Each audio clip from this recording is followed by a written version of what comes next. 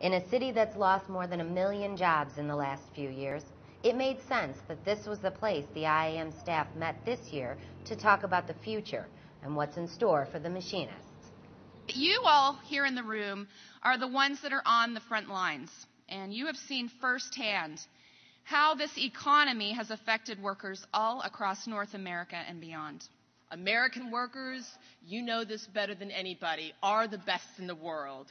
That's why leaving us, millions of us, idle, rather than putting our great skills and experience to work, makes absolutely no sense. It's bad for our collective morale, it's bad for our fiscal health, and it's bad for our economy. The IAM men and women here in Houston want to make sure this union continues to prosper for the next generation. But that's not an easy task in such a rough economy. It's almost 17% of working age Americans. 1 out of every 6 of us, 26 million of us, is either unemployed or underemployed.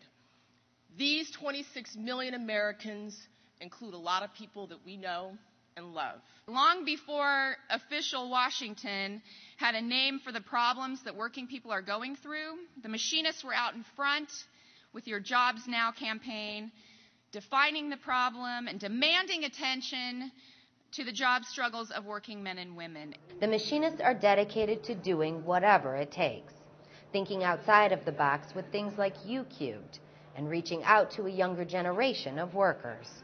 We have seen so many times that when great change needs to come, it's young people who lead the way, showing the next generation that the labor movement cares about the same things they do, like job security, social justice, and a way to reach the American dream.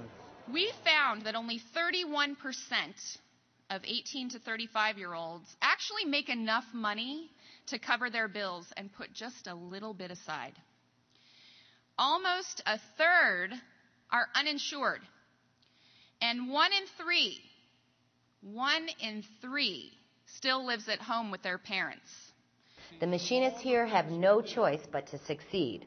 It means that much to them, their families, and the workers coming after them. We may need to do some things differently as we go forward, but the values that make us who we are, that make our movement what it is, will remain timeless.